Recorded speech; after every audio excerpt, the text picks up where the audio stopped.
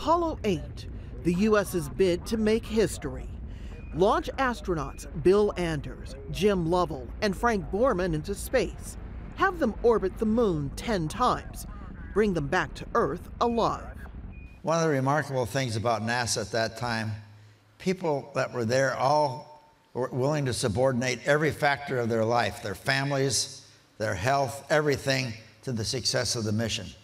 We three of us were very fortunate to exist and work in that kind of an environment. I believe that this nation should commit itself to achieving the goal before this decade is out of landing a man on the moon and returning him safely to the Earth. John Kennedy had set the country this challenge in 1961, but despite several preliminary missions and a fatal fire, time was running out. What's more, the Soviet Union was ahead of the U.S. in the so-called space race. Washington was desperate to catch up.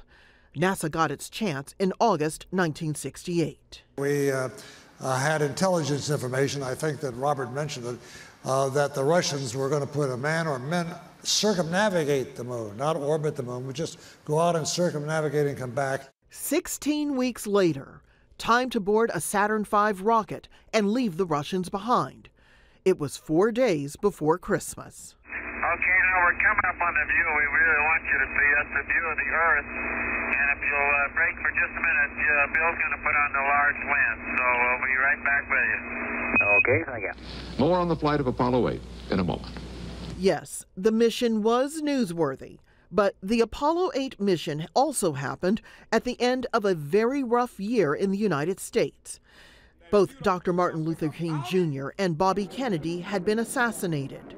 People were rioting because of racism and because of the Vietnam War. And the failure of Vietnam had forced the U.S. president to quit running for re-election.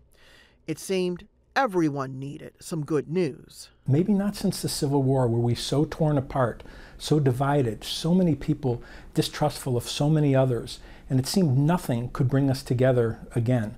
So, with chaos in the streets and the highest of stresses at work, finally, the reason for the voyage seen through a window.